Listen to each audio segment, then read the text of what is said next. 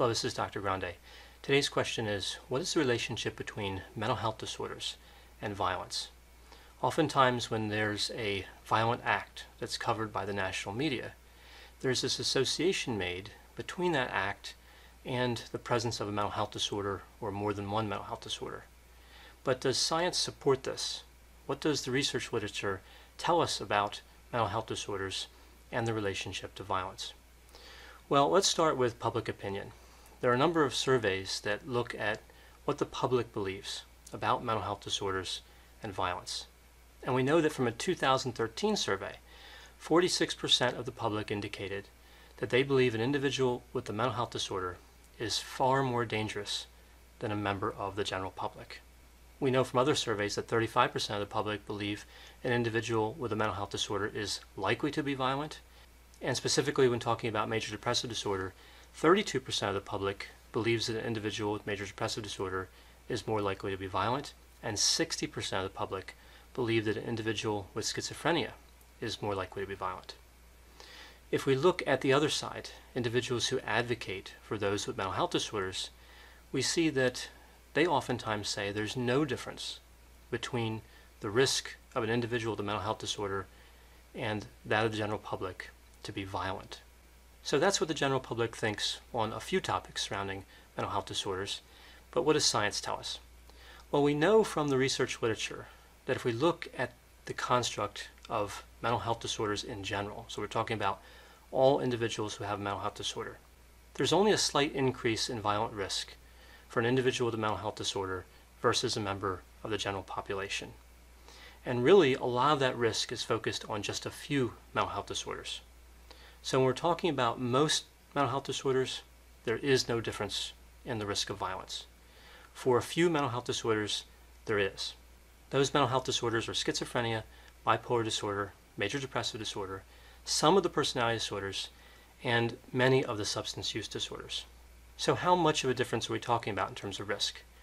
Well, if we're looking at individuals with schizophrenia versus those from the general population, without a substance use disorder involved, the risk is about 2 times as great for that individual with schizophrenia to be involved in violence. If you add a substance use disorder, a comorbid substance use disorder, the risk goes up to 9 times. So fairly significant when we look at schizophrenia and comorbid substance use disorder. But just with schizophrenia, it's twice the risk, which of course is meaningful. But a lot of this risk happens when psychosis is present. So this risk isn't spread out over the entire time an individual has schizophrenia, but more so when there is a psychotic episode. We see the same thing for bipolar disorder. The risk for an individual with bipolar disorder compared to the general public is about 3 times as great, substantially higher with substances, and major depressive disorder 3 times as great, and again, much higher when we see substance use disorders that are comorbid. As far as personality disorders, about 50% of violent crime has some sort of personality disorder associated with it. But overrepresented in those personality disorders would be antisocial personality disorder and paranoid personality disorder. So we're really not talking about all personality disorders when we look at the risk of violent crime. Now it's important to note that, again, overall, when we look at mental health disorders, it's unlikely for an individual with a mental health disorder to be involved in a violent activity, a violent crime, anything like that, over the whole course of their lifetime, just like it's unlikely for any particular individual from the general population. With these specific mental health disorders I talked about, the literature does indicate an elevated risk. There are also some other disorders that have an elevated risk, but not to the same extent we see with these disorders.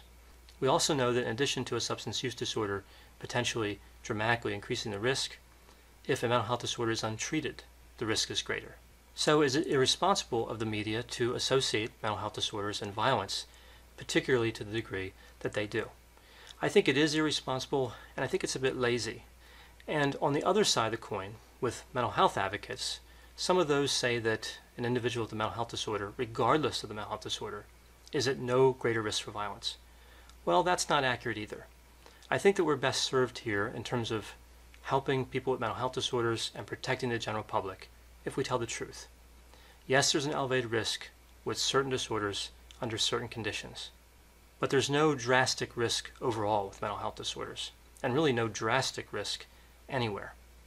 So I think we need to be responsible as a mental health treatment community and promote the truth and try to develop treatments that reduce the risk of violence and try to protect the public in a responsible way. So if the association between mental health disorders and violence is so weak, what is causing all the violence that we see?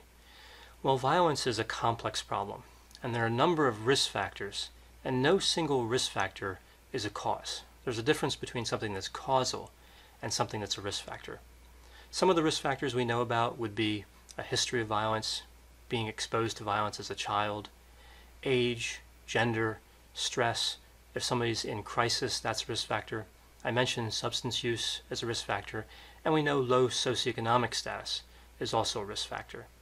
We take that with a number of other factors I did not mention, plus the small contribution that we'd see from mental health disorders. And that leads to violence, or at least we think it does. We know that there's a relationship there when you take all those factors together. They don't necessarily cause violence, but they're associated with it. It's a complex problem.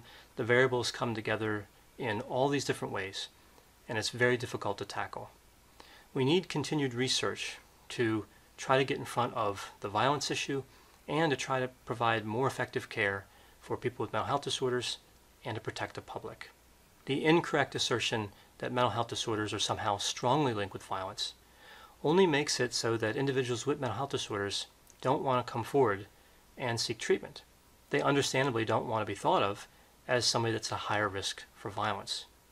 So this misrepresentation is doing real damage in terms of the ability of the mental health treatment community to reach those in need.